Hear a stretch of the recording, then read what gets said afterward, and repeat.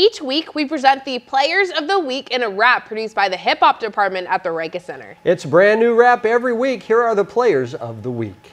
It's Cal High Sports Report. We at the Riekes Center with Leverage 80. That's me. I'm back. And Rama Jamal, yo, tell him who this first player is. Jerry Johnson, passing very constant. Okay. Any given Sunday, put a cherry on him. The passes he's launching, the catches he's causing a problem for Wilcox blocking their charges. This Pittsburg Pirates scored 3 of his 4 touchdowns in the 4th. Oh my lord! What's more, he was 24 for 37, 305 yards. With fans like Bruce Willis, die hard. Colin, Giffen, call him different. He's following his calling within. A rising star on the Palo Alto Vikings. A right blend of free safety and tight end. 7 catches, 156 yards. He hits hard and also gets far. After the catch stats, the kid's off the chart, leaving Carmont lost on the Scotland Yard.